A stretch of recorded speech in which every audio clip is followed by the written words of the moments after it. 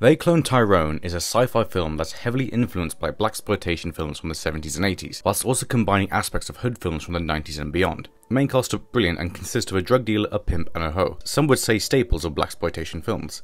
The film is a comedy, but also explores the deep roots of institutionalized racism in America. John Boyega really does well as the main character Fontaine, with his American accent and his swagger and his movement really makes him feel like a seasoned gangbanger.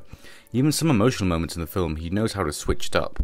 Jamie Foxx is brilliant as well as a rather zesty pimp called Sick Charles, and some of the funniest lines of the film come from him. And Taylor Paris is a hoe called Yo-Yo. I believe she's a standout in this film, with her detective skills and her desire to really get to the bottom of the conspiracy that is happening within the town, set almost entirely in an economically depressed but vibrant black neighborhood somewhere in America. And big emphasis on somewhere. It doesn't say which state or part of the country the Glen is in, which is an amalgamation of all black culture from the old-timey cars, corner stores, hair salons, strip clubs, gangsters, and pimps walking around. It doesn't feel like this place has a set time period, but it acts as if everything exists all at once. Then again, they talk about the blockchain, but they also have flip phones as well, and they also have retro technology, so it's kind of hard to really pinpoint it, but I don't think it really matters all that much. Before I go any further, I will talk about spoilers, and the best way to experience this film is completely blind. So, there's an underground government facility full of white people that experiment on and control the black community through fried chicken, perm hair products, cereal, drugs, music, and church, which are all used to control the black community, to keep them divided and against each other, and to keep them docile and to assimilate them. A plot like that sounds so silly and bonkers that you wouldn't expect it to work or take it seriously, but it somehow does. It just works. In fact, they use this crazy concept to give some really interesting social commentary on issues facing African Americans, similar in a way that the Boondocks would. The film has a constant film grain to it, which I really liked, to help replicate the feeling of a 70s blaxploitation film or a grindhouse film. It also creates this unique look and vibe that the film takes place in the 70s, but it doesn't. It takes place in modern times, or as I said, an amalgamation of all the decades. The film wastes no time getting into the mystery. In fact, in the first half an hour, they find this secret, and the rest of the film is them trying to fight back and take it down. There are lots of areas this film wants to cover and provide commentary on that you'd think it would slip up and not give enough time to it, but somehow it does rather well with addressing most topics. The film reminded me a lot of Get Out and Us, which everyone else has also said, but it also reminded me a lot of Cabin in the Woods, as well as Black Dynamite, the film and the animated series.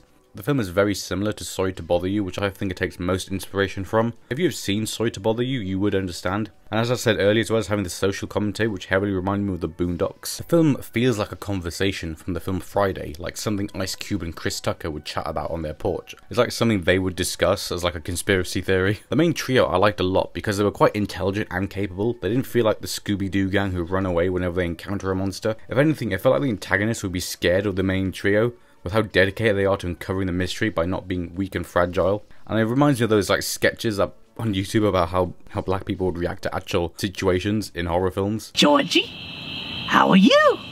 First of all, my name ain't no damn Georgie. What are you doing in this dirty ass gutter? Your name's whatever the fuck I say it is. The main trio are all really capable, and I never got annoyed at them for doing stuff wrong. Very smart protagonists, which I liked a lot. When I was watching the film, I liked to predict what would happen next and what the overarching plot and bad guy would be, but I was constantly wrong and surprised with how the plot and story actually unfolded. Even the post-credit scene is the cherry on top, and you should definitely keep watching until that happens. Since everyone's watching Barbie and Oppenheimer, and those films are taking the limelight as of now, do watch this film. It is on Netflix, so you can watch it at home, and don't let this film be forgotten or overlooked. They Clone Tyrone. I'll give it an 8.5 out of 10. The social commentary is quite in your face, but I feel like it adds to the craziness of the plot. The fact there isn't any subtlety once again comes back to the films from the 70s blaxploitation films being quite over the top with their plots and premise. Later in the film, where they infiltrate the facility and find out they are clones, and then later unite the community to take it over, it shows that when the community was able to come together and instead of destroying themselves and fight against each other, they were able to overcome the control the government had over them. It's original, non-preachy, and portrays everyday African Americans as able to solve their problems instead of showing them as helpless pawns. At the end, when the stakes become high and the neighborhood was under threat, the gangs made peace and people started strategizing with the hoes, drunks, and the regular working people.